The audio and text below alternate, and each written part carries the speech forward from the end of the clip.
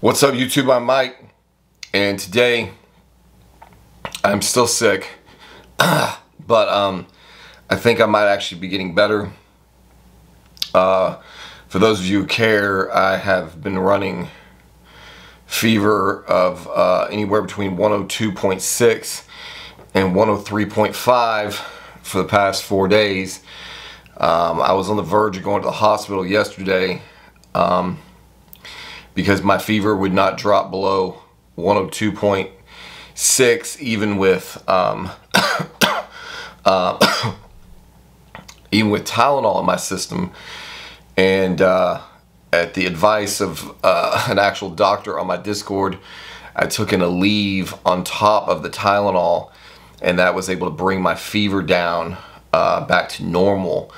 So once I got the fever down, I was able to actually feel the rest of my body, and I clearly have some kind of upper respiratory infection or virus or something. But you guys don't give a shit about that. Just trying to let you know where I'm at. Today I have another special treat for you guys. Everybody seems to have been enjoying the kind of flashback videos to my my first Trenbolone cycle.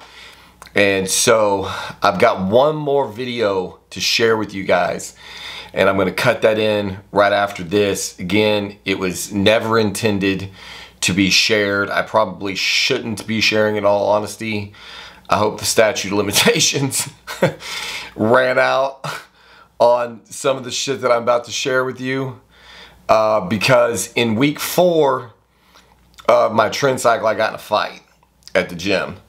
So this, again, like I said, the point of this series of videos has been to show you what I was actually going through, you know, in my first cycles. I've learned to handle this shit a lot better now, and it causes a lot less problems. It's not to say that it causes none, but it causes a lot less problems. And the first cycle that I ran was pretty fucking raw. And so this video that I'm getting ready to clip in here goes through the details of the crazy shit that I was getting up to. Like, really, it was technically like 3 weeks in. I think I said I was coming up on. I was getting ready to start my 4th week. So, whatever you consider that. So, yeah. So, enjoy this. Again, hopefully, I'm not getting myself into any trouble admitting any of this shit. But it was definitely a roller coaster, and hopefully, it'll give some of you guys who've maybe never done Tren before, again, like I said, a better view as to just how quickly this shit can take hold of you. You saw in the first video how very passive and laid back I was before taking the Tren, and then here in week 4, we've got all kinds of shit popping off all over town. So hopefully tomorrow I'll be feeling better. Better enough to make more lengthy videos again. I'm hoping I was able to get some food in today, so I'm hoping I'm on the upswing of whatever bullshit disease that I got a hold of. So there you have it, man. Like I said, I'm not gonna.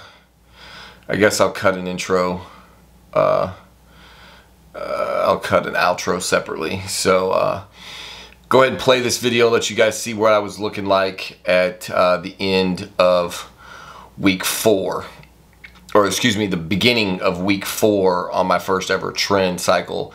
And at this point, I was taking, I had bumped the Tren up to 250 milligrams a week, I think I said in the video. So Tren, 250 a week, start of week 4. This is what it looked like.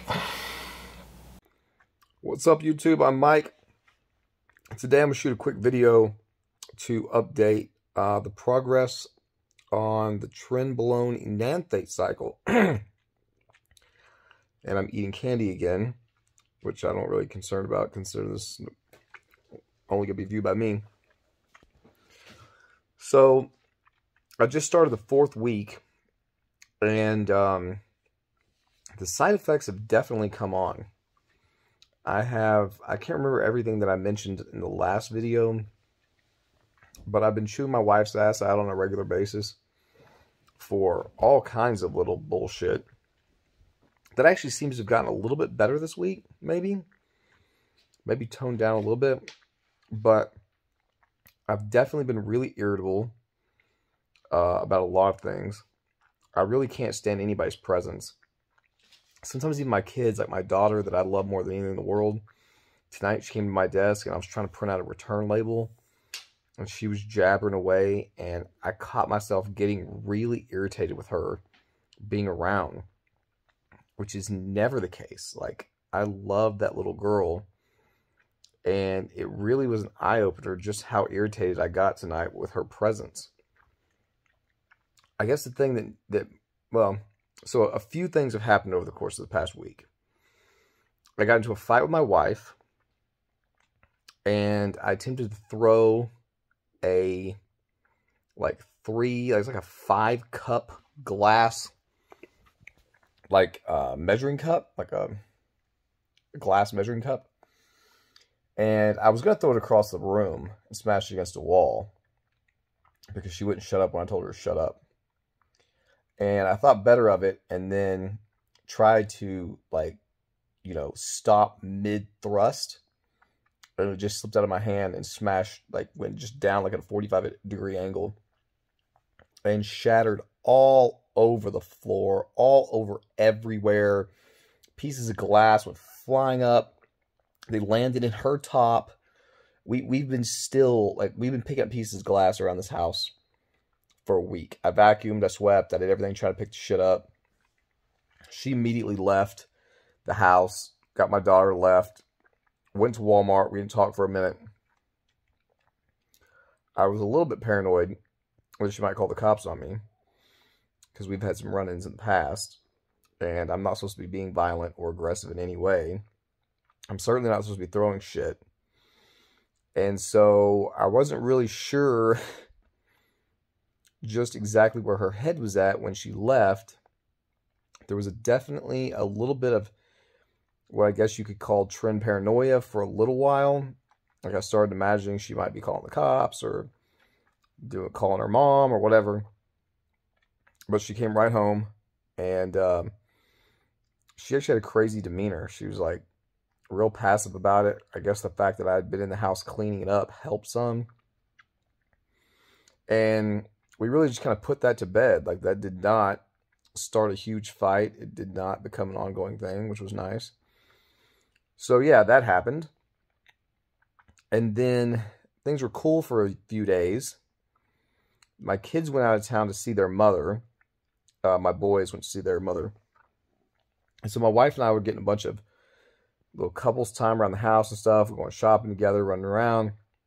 And I walk into this Walmart that I go to almost every day now. It seems like I'm always going to buy meat and stuff to cook. And, when you go into the Walmart, they nag you about wearing a mask. It's not, they don't enforce it. They just ask you if you'll wear it. Some of them are nicer than others. Some of them just offer you the mask. Some of them just, ask if you have one. 90% of the time, you just say no. You walk past them. They're totally cool. They don't do anything. There's this one fucking Indian guy, and he's real aggressive with it. Every time I walk in the store, hey, mask. You got to making all kinds of gestures and telling me I got to wear a mask. And used to in the beginning, I kind of just fucked with the guy. One day I was walking in there, and I had a Superman shirt on, and he asked me if I was wearing a mask, and I'm like, no, I think I'm Superman.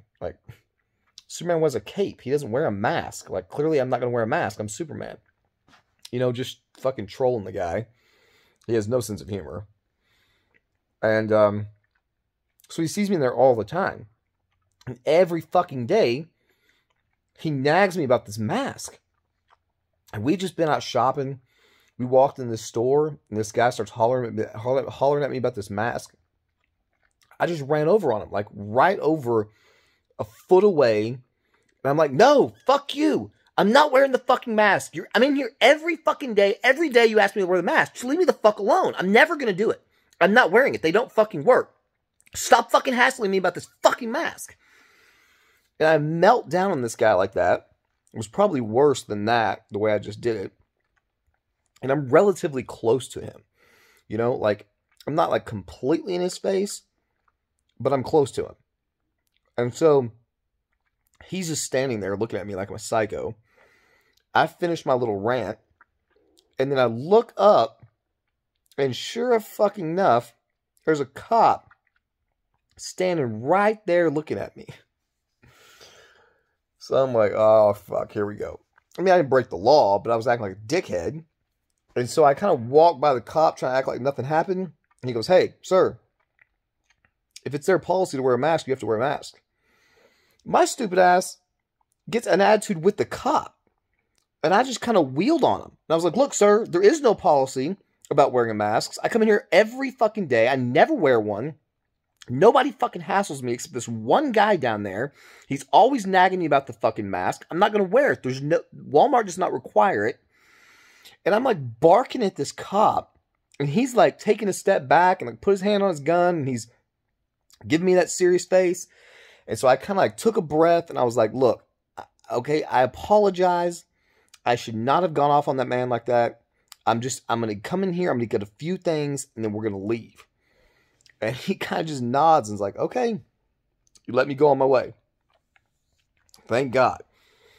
He was wearing a uniform of Crandall Police Department, which is not the city I'm in. So maybe he didn't have any jurisdiction to do anything, or just didn't bother to. I mean, I didn't break the law. I just kind of yelled at the guy. But anyway, he was super passive. He didn't fuck with me. He let me go. So I should have seen an escalating. I should have seen some escalating behavior right there. I've been doing like what you don't know if you're ever watching this video is that I went through over a year of anger management classes, marriage counseling. I went through some shit, okay? Trying to keep myself out of trouble, trying to become a better man.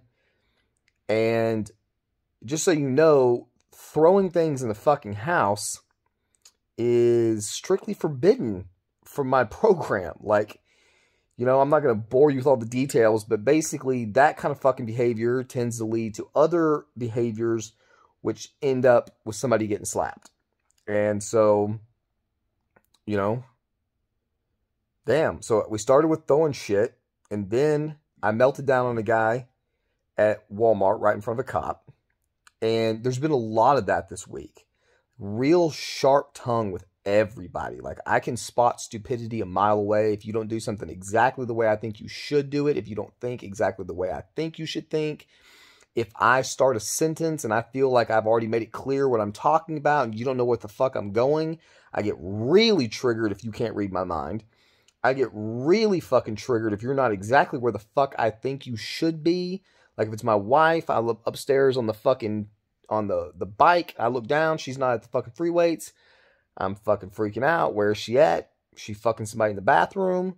Like, it's just crazy thoughts. And it's not all day, every day. Don't get me wrong. The thing is, like, when people start talking about Trin, I feel like they paint this picture like it's just all day misery from the time you start to the time you finish. I have not had that experience. Okay? There are parts of the day that are relatively normal. I mean, admittedly, there is a fucking cloud over my life right now. I know it's there. I ignore it 90% of the time. I try to, make the best of it a lot. But it's always like right there. You can just feel that, like your kid walks up, you're triggered, Somebody makes too much noise in the house, you're pissed off. Like, just stupid little shit. Trip over something on the floor, you're ready to just smash shit up. Like, it's just always, it's there, I guess. If I'm being honest, it's there a lot.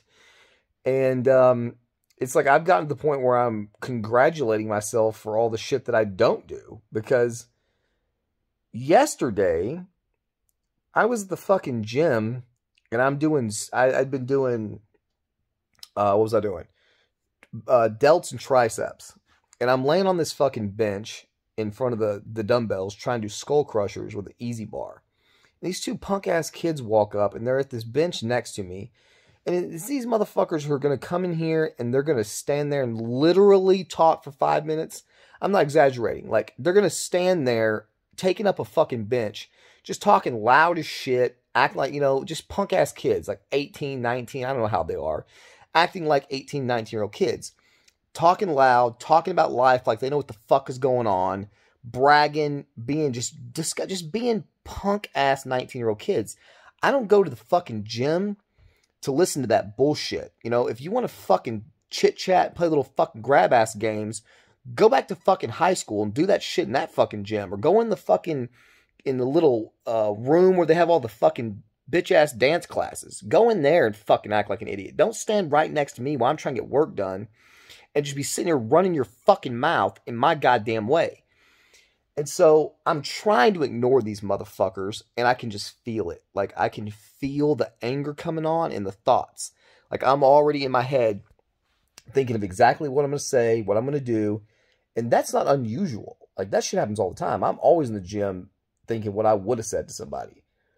But that's where the trend kicks in. Like, I'm sitting here thinking about what to say, and I can feel as if, like, a weight is on my ankle and it's just pulling me underwater. Like, I'm losing my ability to reason and logic and avoid conflict. Like, I could have moved.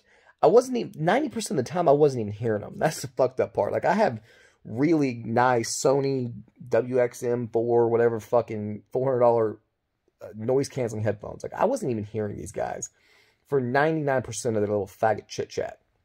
Okay?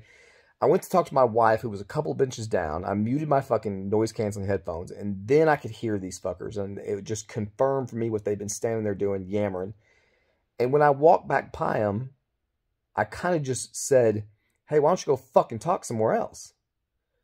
I thought that was going to be the end of it. Like, I'm pretty fucking big in the gym. I got veins bulging out everywhere. I look like I'm on fucking steroids, thankfully.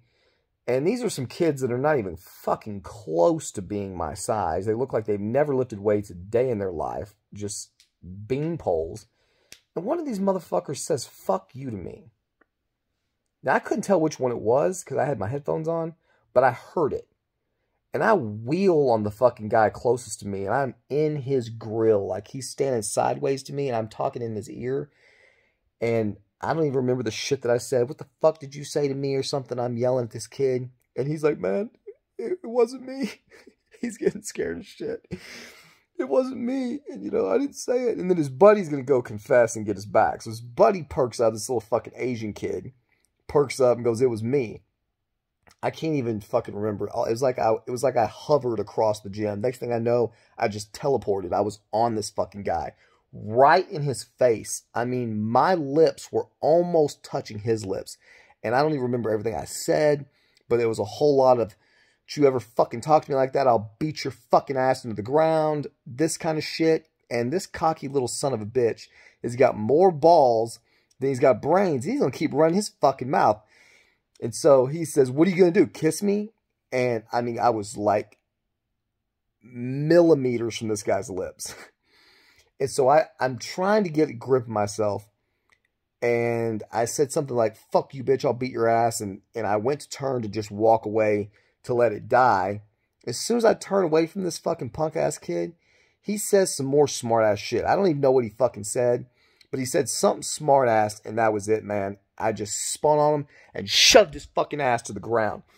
He was holding 2 dumbbells, like 20s or something, in his hand.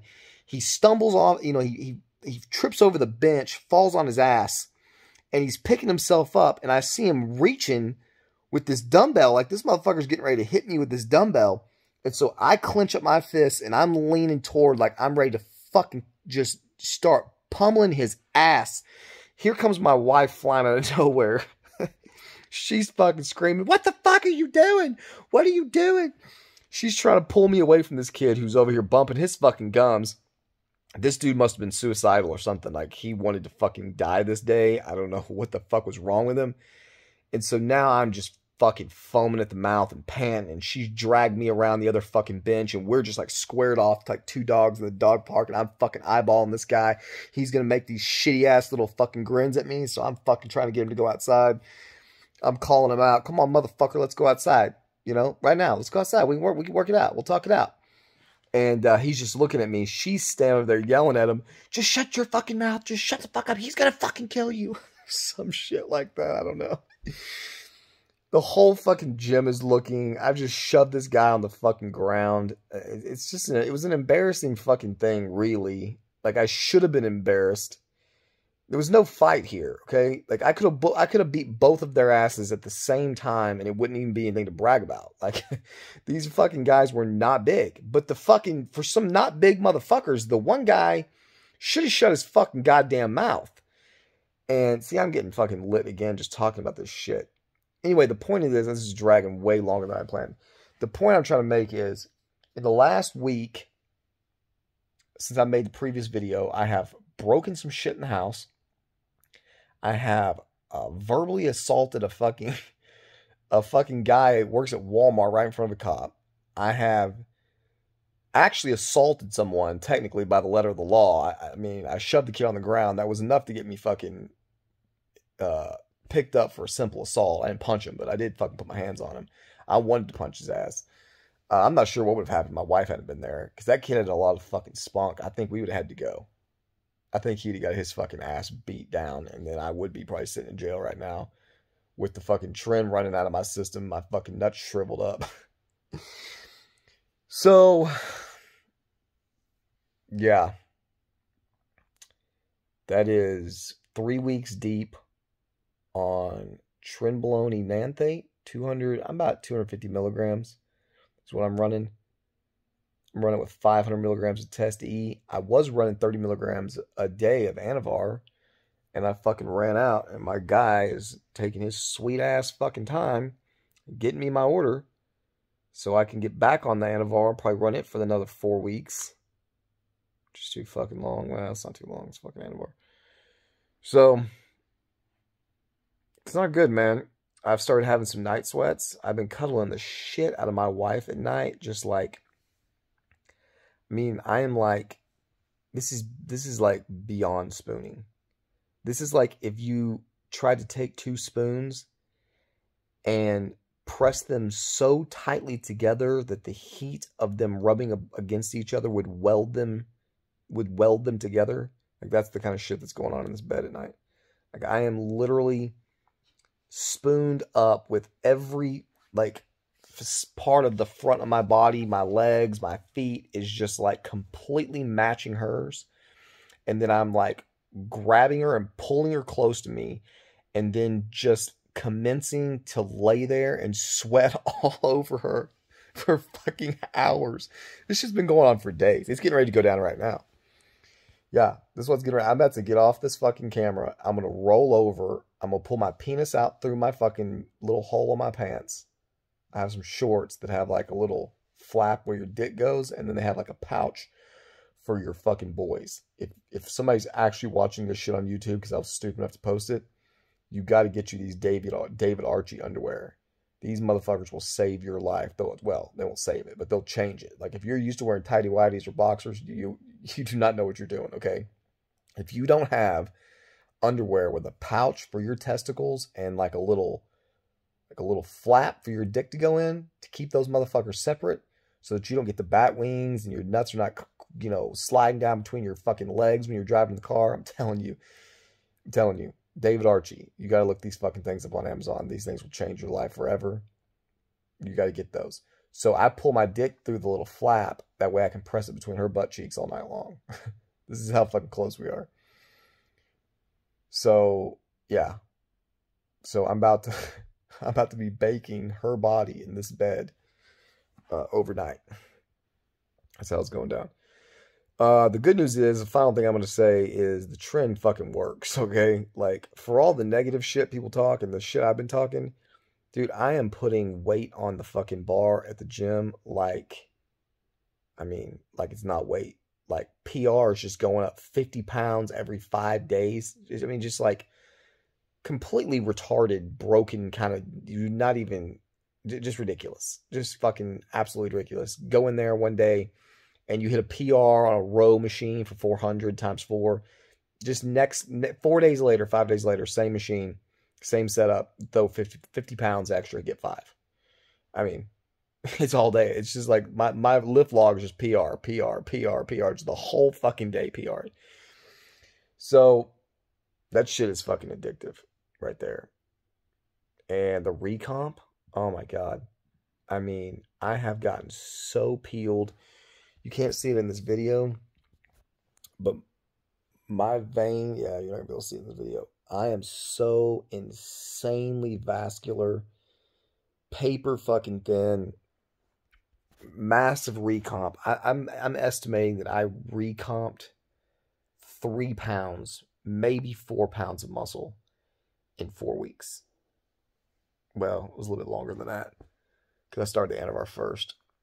It's been like 6 weeks. I've been cutting for like 6 weeks, and I feel confident I have recomped no less than 4 pounds of muscle.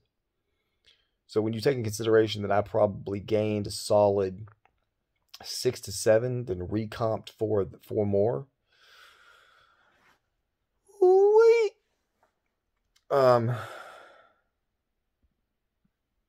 It's gonna be good if I survive. All right then. I can't think of anything else to say. You got anything I missed? Yeah. I'll make another one next week if I'm still here. If I'm not here, then I fucking beat the shit out of somebody. And I'm in hell in fucking downtown Dallas. Put some money on niggas' books. So there you have it, man. Obviously quite a departure from the first video. You know, everything basically, you know, the trend has a funny way of really captivating your mind. Like, you know, I said in my very first video that I was genuinely scared to take the Trenbolone because I'd read so many negative things, and that it was the relationship killer, that it caused people to be physically violent toward, you know, people in public and coworkers. You know, like I don't have the energy to reiterate everything you guys already know. You guys already know everything that the Tren is known for, and I was very scared to take the drug because I was afraid that I was going to have all of those effects and I was getting myself in trouble. And then here we are at the start of the 4-week mark, and I have had 100% of the effects. I had, you know, had a fight with my wife that very easily could have resulted in something far worse happening. I'd gotten into a fight with a gym that, if my wife again had not been there to break it up, probably would have ended up with me going to jail and getting charged. And you know, the confrontation at Walmart, I mean, I was just completely out of my fucking mind. Just, you know, every single thing that the Tren was supposed to cause, it was in full-blown effect at week 4. And you could see in my demeanor in the video that I clearly don't care. And you can see in my demeanor in all of the videos that I've shot since my first Tren cycle that I still clearly don't care. And, you know, maybe I'm just sick right now and overly emotional, but it is enlightening. It is somewhat eye-opening again to see that marked change in yourself, and to you know, to recognize just how serious the effects are. And, you know, but the thing is like, you know, when I'm feeling sick like I am now, and I'm not feeling the Tren in my system, you know, like I didn't stop my cycle this whole time I've been sick. The only thing that I took out of my cycle is the Proviron. I don't even know why I did that. I've been trying to limit everything that I have been having to do. My wife's been giving me my shots and doling out all my meds and shit. So basically, I guess I took the Proviron out because it's the one drug that doesn't fuck up something else. You know, if I lower the test or the Tren or the mast, then it's going to fuck with my E2 or my prolactin. So I don't really have any choice but to stay on, even though I know the gear is stressing my system when I'm already weakened. I don't really have any choice but to stay on, or I'll just fuck my entire protocol up. So, you know, when you're looking at the effects that steroids can have on your life and you're not feeling the positives, it makes you kind of second guess, like, man, what the fuck am I doing to myself? But I know that the second that this bug is gone and all of the confidence and the aggression and the self-esteem and the strength and the, you know, the gains on the fucking scale start coming back, and I get back in the gym, then I will remember exactly why it is that I'm willing to accept these consequences, or these potential consequences, and why I have fought so hard to be able to always protect the cycle, to always remember that, you know, the little shit that gets under your skin when you're on trend that makes you want to, you know, lose your mind and do something crazy, it's just not worth it, man. The trend is so powerful, and it builds such a phenomenal physique, and you just have to protect the cycle. You've got to learn to control it and not let it control you. And I have been doing that for almost 3 years now. I stay on year round at this point. So there you have it, man. That's about all the energy I've got. I'm glad you guys have been enjoying these videos, and we'll be getting back to some new content coming up pretty soon. So as always, thank you for watching, and we'll see you on the next one.